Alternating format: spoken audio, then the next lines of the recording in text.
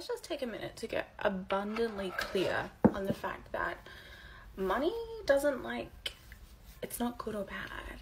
It's not this thing that if you've got more of it, suddenly you're a bad person. And if you've got less of it, suddenly you're a good, moral, right person because you're miserable and you sacrifice, right? Like, money doesn't care.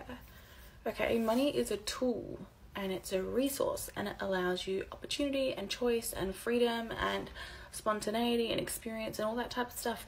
But it itself, it's not good or evil. It's not this thing that can inherently change you, right? The same way it's like, oh, I bought a new screwdriver to help me put together a cabinet.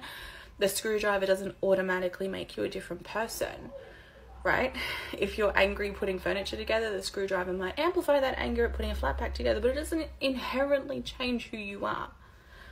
Money is a tool and a resource. It's not good, bad, evil, or otherwise. It just is what it is, and you do with it.